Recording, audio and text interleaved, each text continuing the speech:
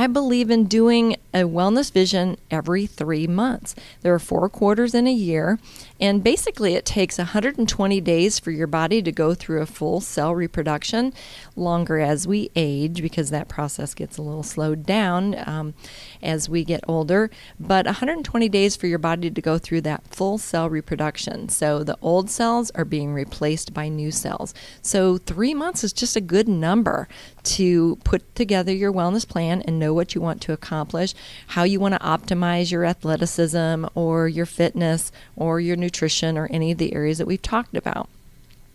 Remember, I reminded you at our first, I think, time we were together, there are 1,440 minutes in every day. Use them wisely and be intentional about them. That's why in my mission statement it says living on purpose, because there's so much of life that passes us by. And a wellness vision kind of helps you to get a hold of those minutes and really make them work for you.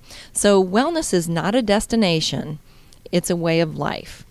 But our personal wellness vision builds strong habits, and those strong habits create strong behaviors, and it's those behaviors that create a healthy way of life.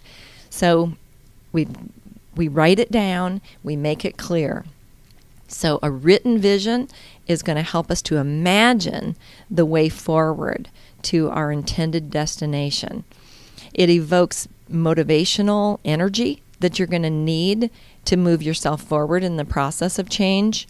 I can't wait to teach on the process of change, the trans-theoretical model of change, which is pretty cool. And it connects us to our values and motivators so that we can clearly define those goals and action steps that we're talking about. And it creates intentional space. Intentional, there's that word I use a lot because we've got to be intentional and having that intentional space, just like my reviewer, one of my clients that I read his review to you, is intentional space for self-awareness, personal growth, and those positive outcomes. So wellness vision is just a tool, but we have to choose our tools because we choose the tools that shape our lives.